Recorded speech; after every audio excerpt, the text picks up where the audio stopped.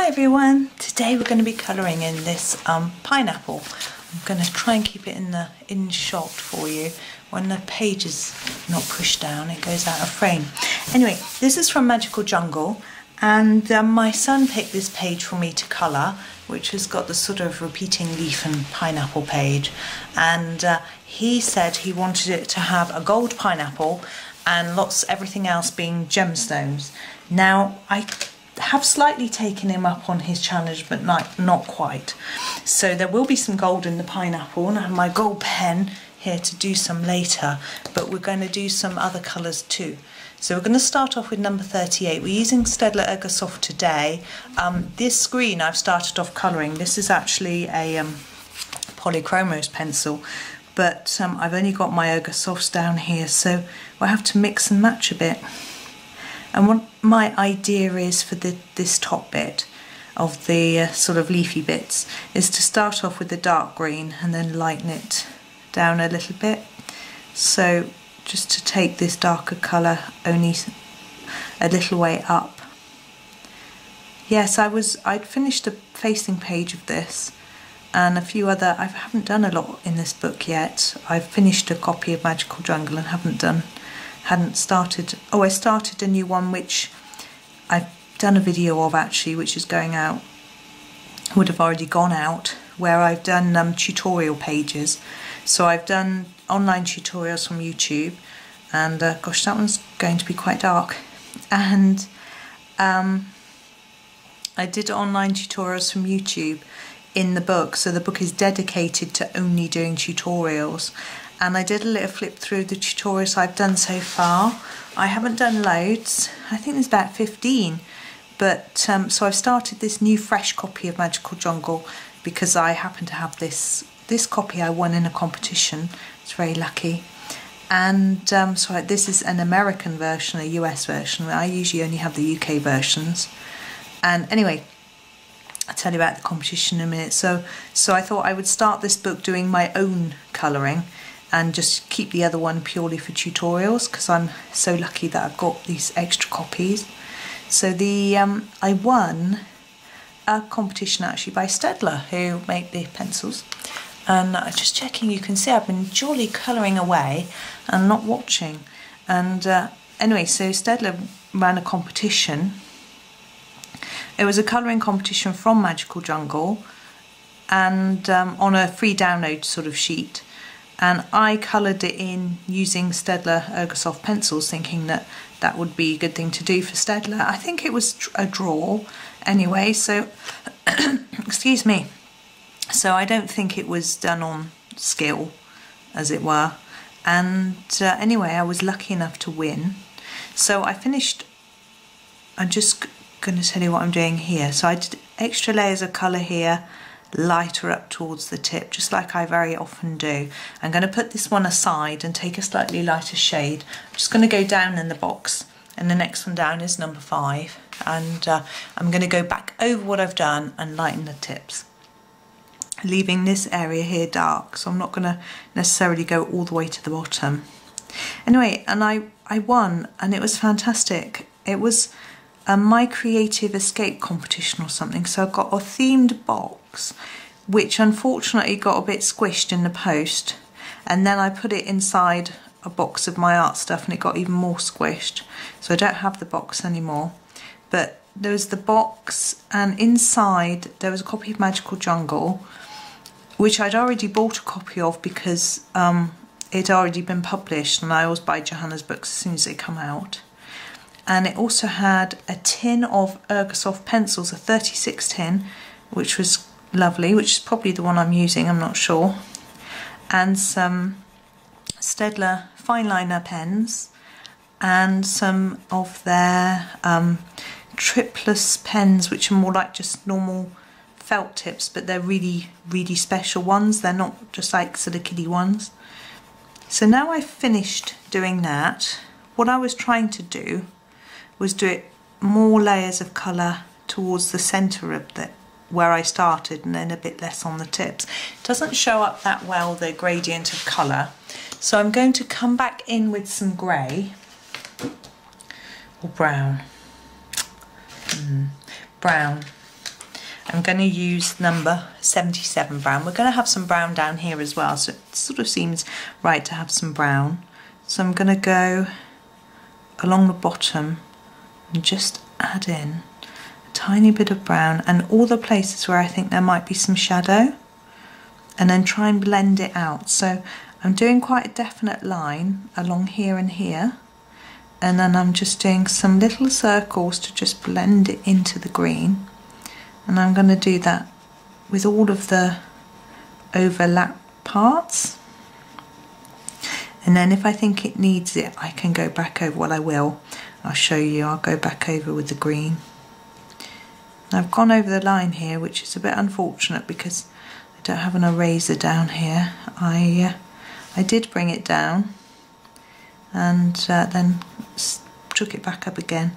My son's got a little Tombow mono eraser as well, and I was going to pinch his when I needed one down upstairs, but he had it in his bedroom, so I came down and got mine, and so it's upstairs still. So there's the brown. You can see it quite clearly, I think. So I think if I go back over it with the green, sorry, it's all blurred and out of focus, number 38, and I can try and blend it back in. It doesn't matter if you can see a bit of the brown, but I want to just try and blend it into the green a little bit.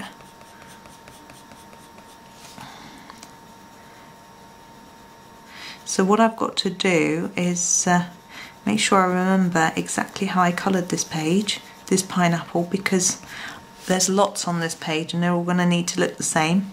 But luckily I'll have this video to let me know. What I would normally do with a page like this where there's a repeating pattern through, I don't know if you can see, if you're familiar with the page actually, hang on, if I zoom out, wrong way, I zoom out, you can see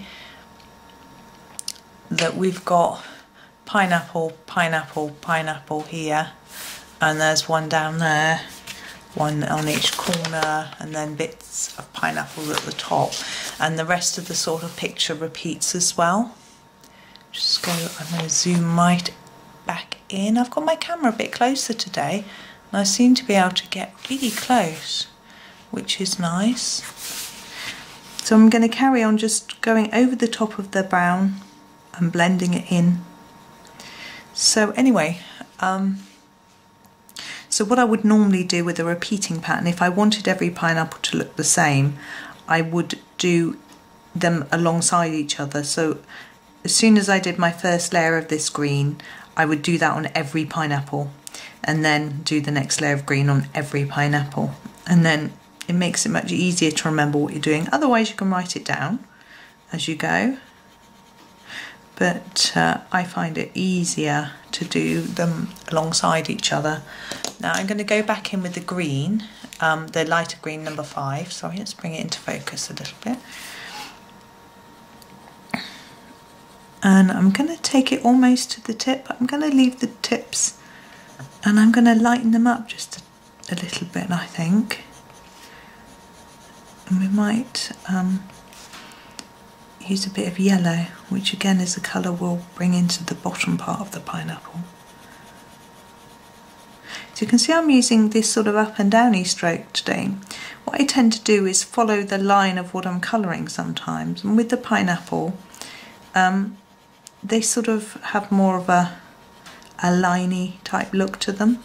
It's not always really smooth. So there we go for that. Now on the very tips, I'm trying to think what I think I might use.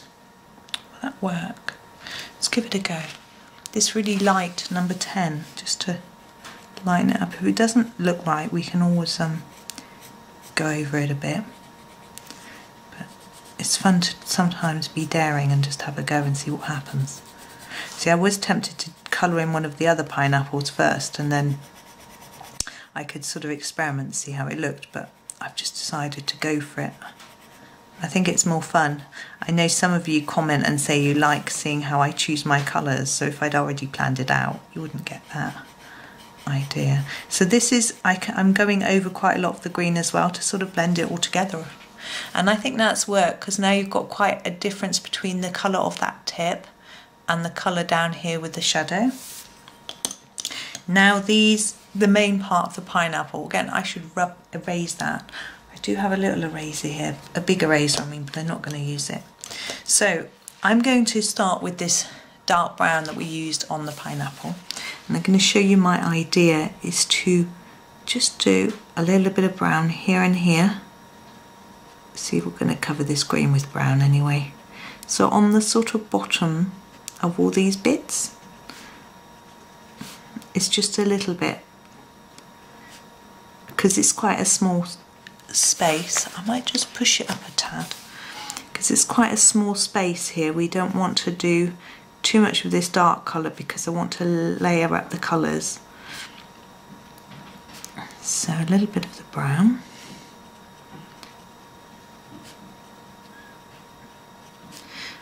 I'd be interested to see what my son thinks when I finish this, him having challenged me. It's quite fun, I find, if you're a bit stuck and you're not sure what picture to do next, just get someone from the family to pick one. If you haven't got anyone to ask, then just sort of randomly flick through the book, or think of a number and turn to that page. Something like that.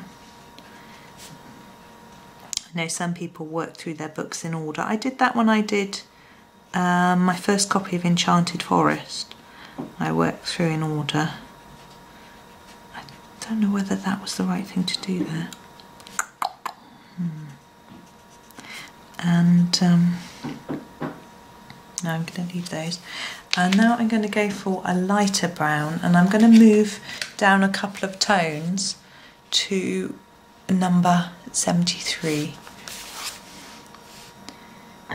Anyway, I did Enchanted Forest in order because I thought it might be better, but I haven't done any books in order since, so obviously I decided better of it in the end. I think I found that I was sort of having to do a picture which I may not have necessarily been in the mood for on that particular day, so I sort of felt that some of them could have been perhaps coloured a little bit better had I left them for a bit. Gosh, someone's walking around upstairs.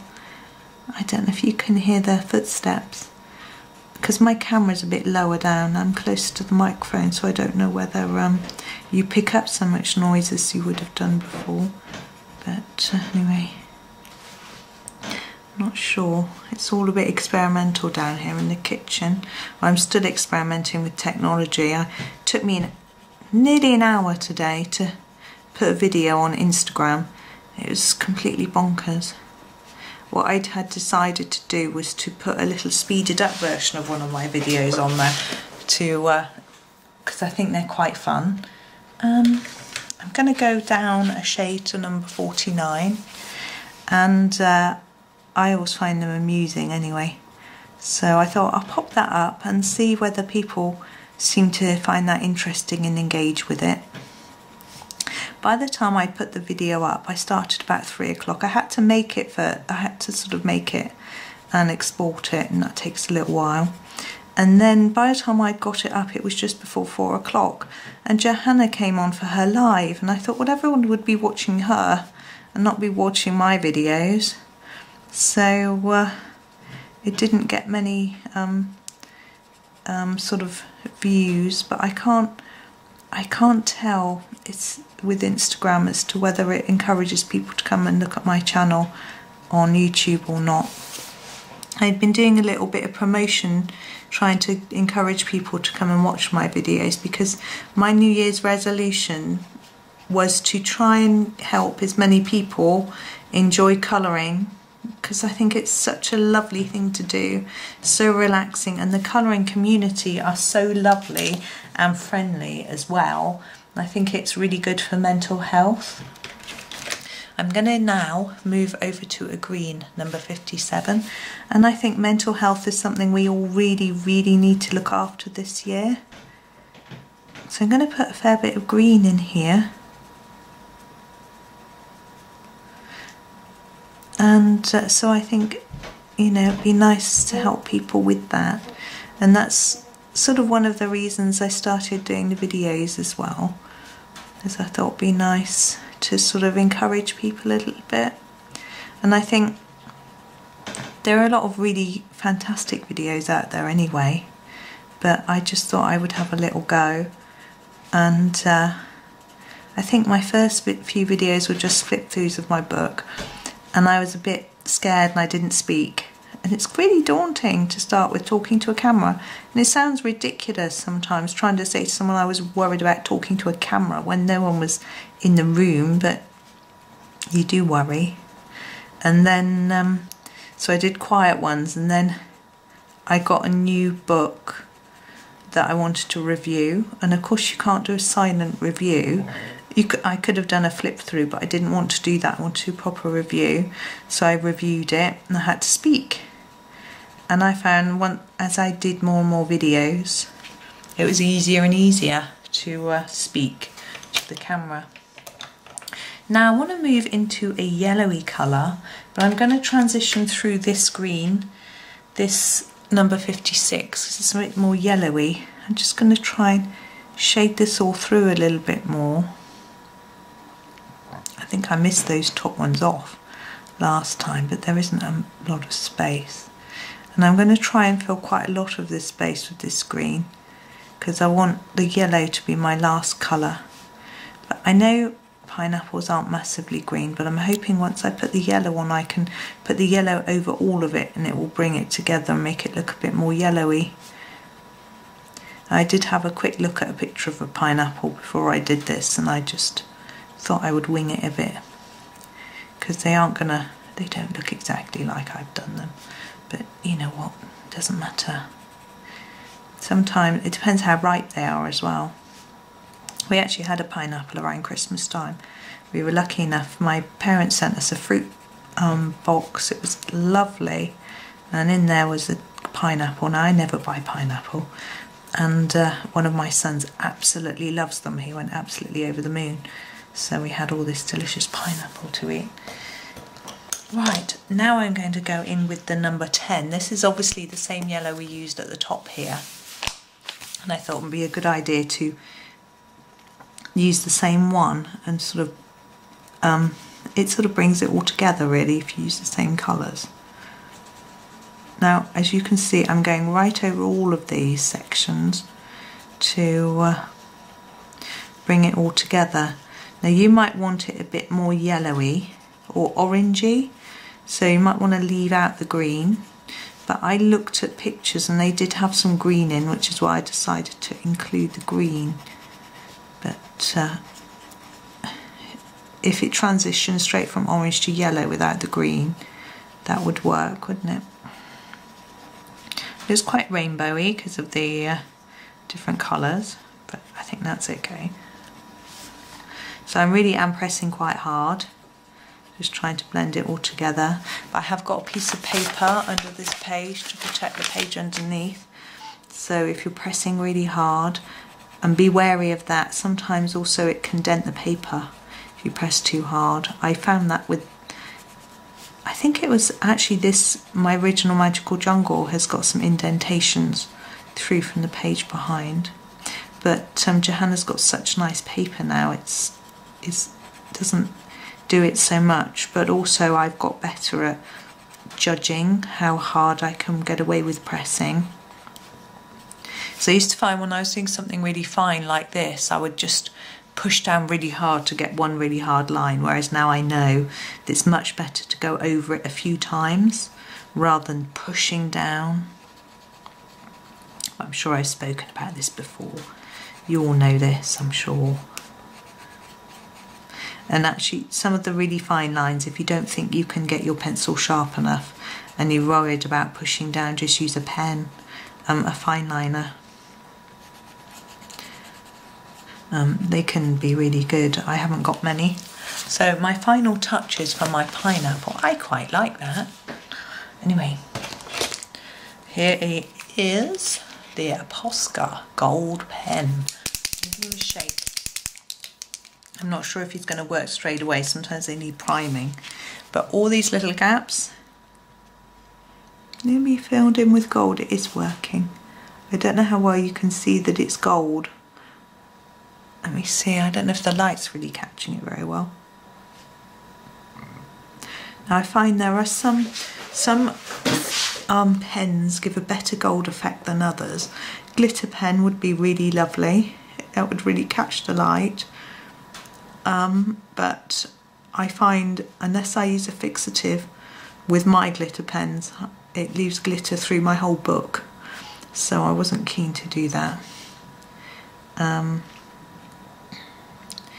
are also some metallic pens are better than others. I find these are pretty good. I know Colour with Claire did a video where she found a really good set of shiny pens which seemed to look like reflective mirrors, and they looked good all the time. You didn't have to really direct them to the light, they just shone. They looked amazing. But they didn't work on the porous paper. She had to put a layer of paint underneath, I seem to remember. But that was a really interesting video. But I just use these, and gosh, that's a banging noise. And a stamping upstairs. Right, so here we go. This is our finished pineapple. I'm going to tip him up towards the light. Oh, so he goes out of focus. That's not. There we go. Because I haven't got a lamp in here, I can't really show you the full effect. But there we go. So there's our pineapple. So I hope you enjoyed that. I had great fun doing that. I hope you enjoyed it as well. Thank you so much for watching. And I need to start saying please subscribe if you enjoy my videos so that you can get notification when I make another one. But thank you for watching and happy colouring.